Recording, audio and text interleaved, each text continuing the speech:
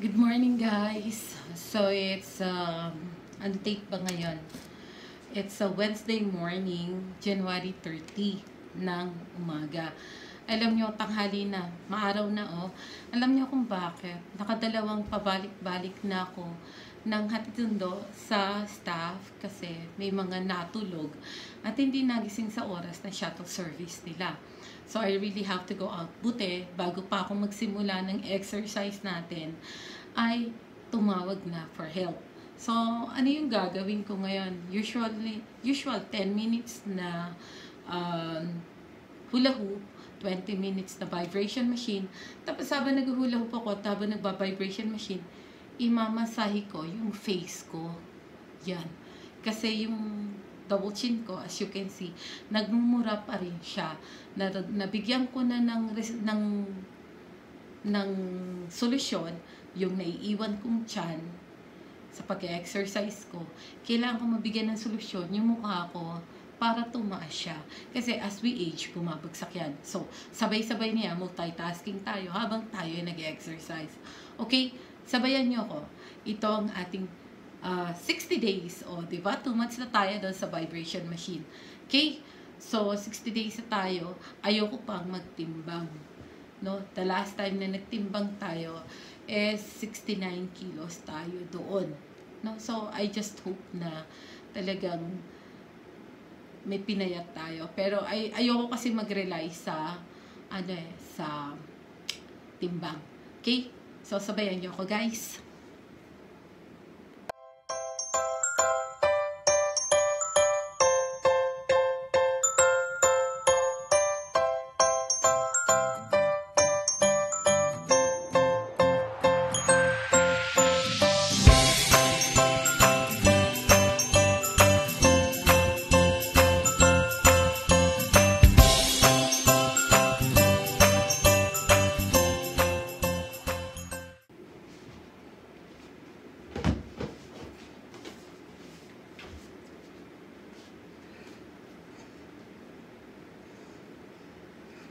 Okay, so, itong hawak ko, pang masahe sa mukha. Kahapon nakaitim ako, short sleeve ngayon, long sleeve naman. So, naisip ko lang kasi, nung napansin ko, na naiiwan yung tiyan ko sa pagpapapayat ko, naghulog na ako. So, ngayon, yung double chin ko naman, ang gagawin natin ng paraan, para hindi maiwan. Ganyan, ang laki kasi, ito, pampapanat, pampataas ng skin, tapos, pantanggal ng sag. 8 years na yan, tapos akin ito pampasahin to. Hindi ko na lang nagagamit masyado. So, ngayon, naisip ko, araw-araw, magagamit ko na siya. Sasabay ko lang doon sa 10 minutes na pag-exercise ko. Diba? 10 minutes na hula hoop.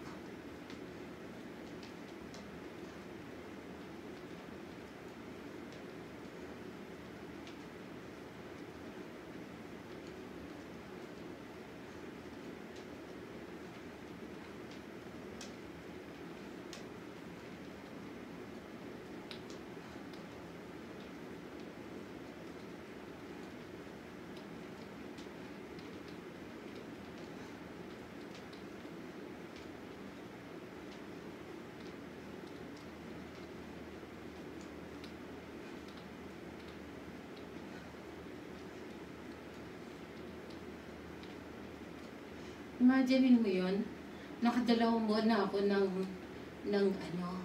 ng vibration machine. Tapos 20 days ng hula hoop. Kitang-kita na yung pagkakaiba, di ba? Yung tiyan ko, lumiit na siya.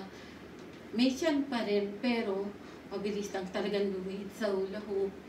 Tapos, yung katawan ko lumiit na, hindi na namamanas ang paa at binti ko. Yung hita ko, hindi na visible yung cellulites niya. Tapos, alam niyo yon, yung dumi ko, wala na. Talagang everyday, lumalabas na siya ng maayos.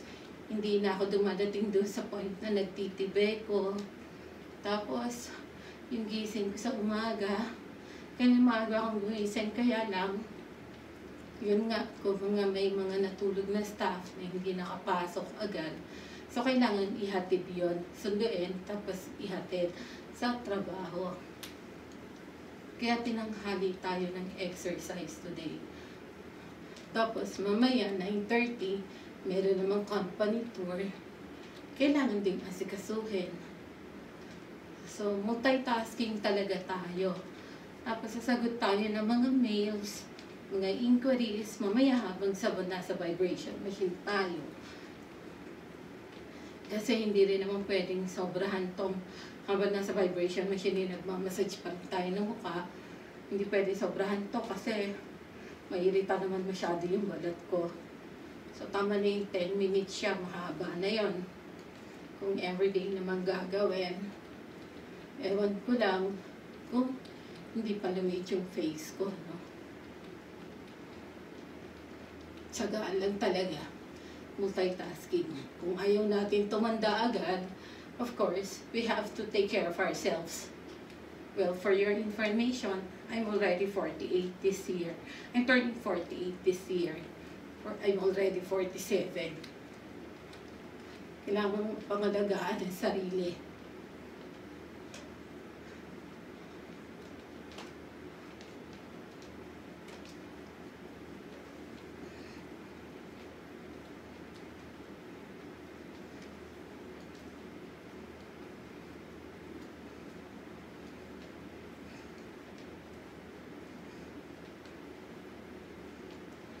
Malakas makainit ng mukha tong pinapawisan na rin ako. Sana tumatangos din yung ilong dito, ano?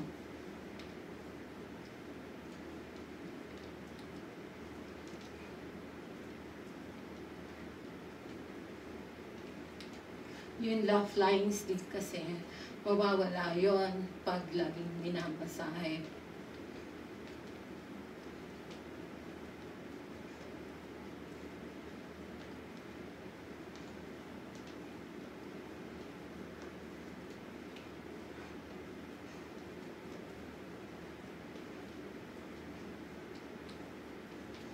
Nare-relax ako, inaantok ako.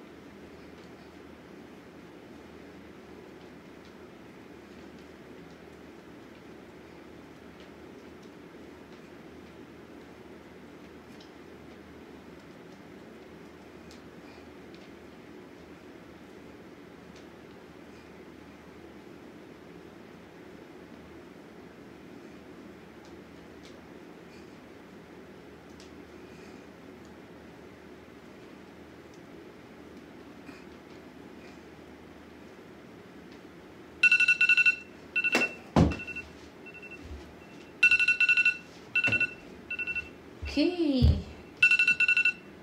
O, diba? Nakatapos tayo. Kita niyo yung dito. Diba? Doon, compare niyo nung inopen ko tong video na to, doon sa introduction ko. Tapos ngayon. Diba? Hindi na siya galit na galit. Okay. Malamang marami pang mababago dito kapag ganito. Okay, vibration machine na po tayo. 20 minutes. Running mode. Full vibration.